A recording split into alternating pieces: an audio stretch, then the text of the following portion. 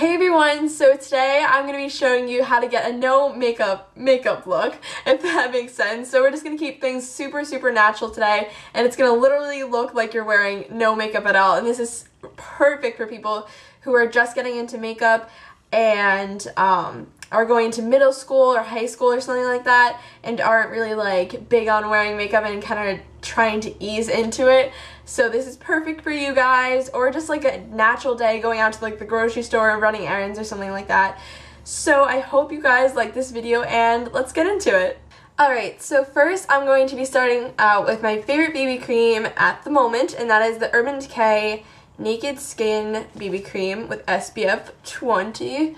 And I really like this BB cream because it like helps me stay matte all day, and it doesn't have like a lot of coverage, and it doesn't make your, I mean, that's a good thing because I don't need a lot of coverage on my face. I don't feel really that insecure about my skin, and that's kind of good for this tutorial because we're going for like a no makeup look. So this is just kind of, it's not gonna like make you look cakey or anything. It's just gonna make you look like all your imperfections are gonna be blurred, and it has this really nice feel in your face and everything. So anyways, I love this BB cream. It just kind of blurs your face, and again, it just blurs your imperfections. It doesn't have a lot of coverage, so for those of you who have like a lot of acne or insecure about their skin, this is probably not the BB cream for you. But if you have oily skin and are like comfortable with your skin as it is, then I definitely recommend this for you. I just think it's a great BB cream, and it has SPF 20 in there, so that's always a plus. So I definitely love this BB cream. I know it is expensive. I think it's like $34 for the big tube, but this little bottle that's lasted me like, I think I got it like 2 weeks ago, and I've been using it every single day, and I barely made a dent in it. I think this is $14, so and a little goes a long way. So I definitely love this BB cream a lot. Alright, for concealer, I'm going to be using my beloved Maybelline Dream Lumi. So I'm going to be taking the darker shade in Nude and just applying that to my under eyes, like so. And then mixing it with the lighter shade in Ivory, because I'm too pale for this concealer and I'm too and I'm too dark for this concealer. So just mixing them is a good combination for me. Okay, this just never gives me product. Like I turn it and then it's like, oh, I'm not gonna give you anything, and then I turn it too many times and then it just squirts out. So I have this packaging is just not my friend.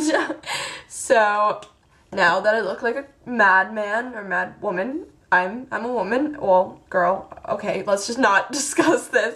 Okay, so I'm just going to be blending this gently to into my under eyes, like so, just patting it and kind of going in this upside down triangle motion and just patting it, and then taking it a little bit underneath my eyebrows so they look a little more shaped, and I'm going to keep on patting this until it's all sinking in. And I did get a comment the other day saying like you should use a brush, but I kind of prefer to use my fingers because I feel like if I warm it up with my fingers, it blends more nicely into my skin. And I mean, that's just totally my preference. If you want to do this with a brush, go ahead. I mean, this is just my preference. I definitely prefer to do like my face products with my fingers because I just feel like warming it up with your fingers makes a huge difference. So I mean, different strokes for different folks, and just do whatever is comfortable for you, whether it's using your fingers or brushes or whatnot. Next, I'm going to be using my Rimmel Stay Matte Powder in Transparent that I got yesterday, so I'm still trying it out here because I've been using my Maybelline Dream Matte Powder for so long and I'm kind of close to hitting pan, so I was just like, alright, let's pick up a new powder. It's about time. I've been using it for just so long, so I wanted to expand my horizons a little bit. So I'm just patting this on my face with my e.l.f. powder brush, which I actually love so much.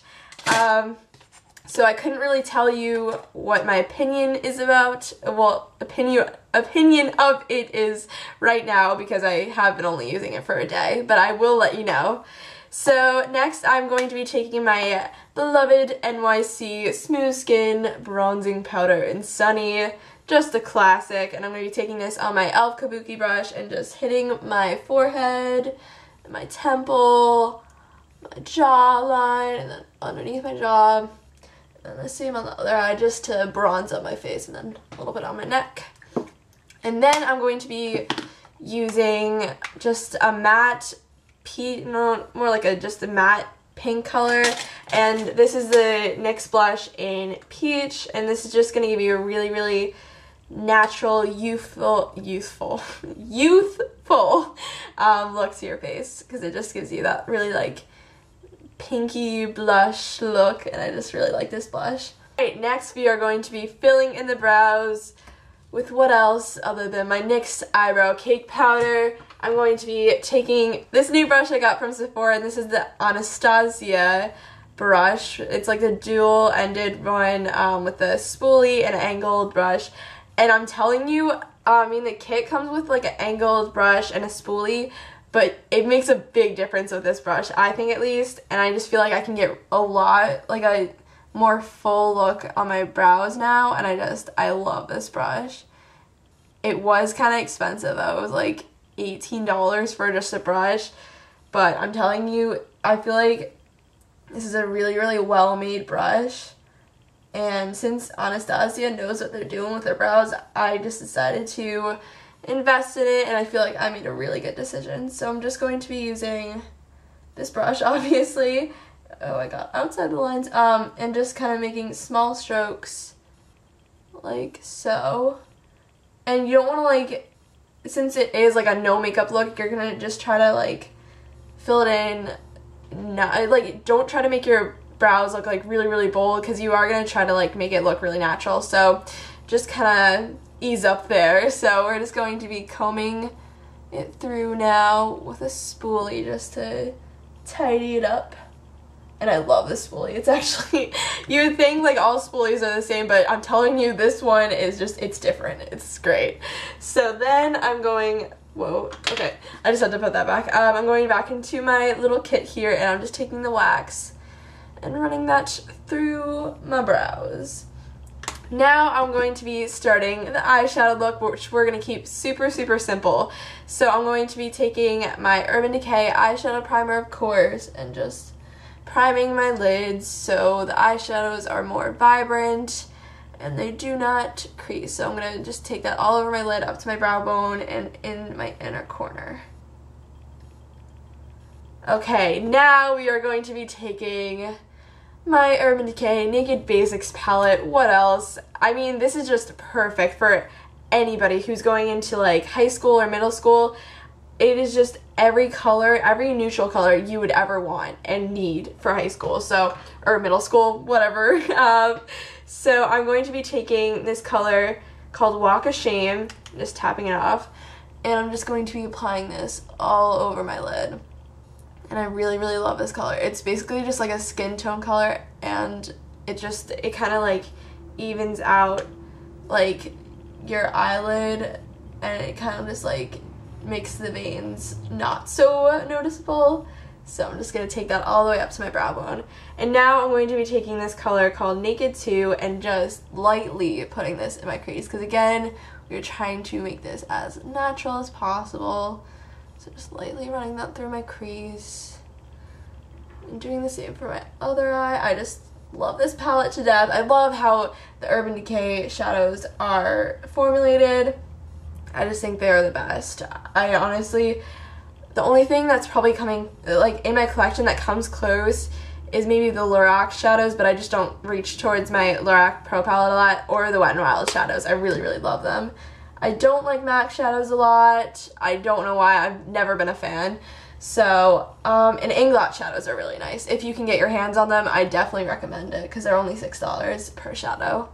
So that is it for the eye look. Well, I mean, we're going to take some other shadows, but for the lid, that's all we're going to do. It's super, super natural, because again, no makeup look. It's going to be like really, really natural. So anyways, that is all for the eyelid. And now we are going to be taking a small brush and taking the shade called Venus, which is a really pretty shimmery white color and just popping that in your inner corner. And I definitely, as I said before, I definitely recommend this palette for those of you who are going to high school or middle school, because honestly, it has every color you would want. And you can do a lot of looks with it. I know it's only 6 colors, but seriously, it's amazing. I think this is like the first real palette I ever got when I started to collect. And I love this palette for so long, and I still do. So, and it's just like 5 matte shadows and 1 shimmery shadow, and the shimmery shadow is Venus. So anyways, I'm going to be taking a small e.l.f. concealer brush, and I'm going to be taking Faint, this like matte chocolate brown, and just running this very lightly on my lower lash line just for a little more definition. Just like so. And barely touch the skin, because these shadows are very pigmented, so you just want to be careful.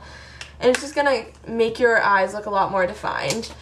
So next I'm going to be taking my one and only love, which is my Rimmel Scandaleyes liner in Nude, of course. And I'm just going to be popping this in my waterline, and this is just going to make your eyes look a million times brighter.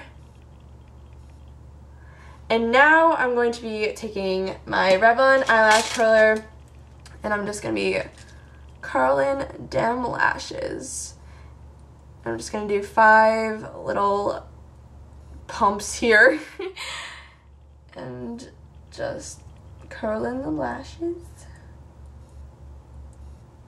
And now I'm going to be taking my 1x1 mascara by Maybelline, and I just really like this mascara for like a natural look because it doesn't really volumize and lengthen that much, but it does separate the lashes, and it's versus like the Rocket, which is actually my favorite mascara. This doesn't like, it just gives a really natural look to the lashes, I think, at least. So I definitely love this mascara, but I do like the Rocket a little bit more. So to set everything, I'm going to be taking the Urban Decay De-Slick makeup setting spray, which is actually quite dirty. The bottle is white and it got dirty. I just noticed that. So I'm going to be shaking up the bottle and just holding it 8 to 10 inches away, as the directions say, and just spraying my face like 3 to 2 times, but that didn't make sense. 3 times. Okay, so shaking it up, and here we go. I always flinch before I do this. And now I'm just going to fan my face so it can set it into my makeup. And there you go. So lastly, for lips, we are going to be taking my CoverGirl Smoochie Lip Slick in #Sweet Tweet, and just applying this all over the lips. And it's just a really natural, like, peachy pink color, and it just kind of, it doesn't provide that much color, I mean, because it's really close to my natural lip color. It just kind of gives you like a little bit of like a glossy look, and it just, I don't know, I just think it's really pretty and natural. I hate the names of these things, like #Sweet Tweet, like, CoverGirl, you ain't cool. So anyways, that is the finished look. I hope you guys liked this tutorial, and I will catch you guys next time. Bye, guys. Hello!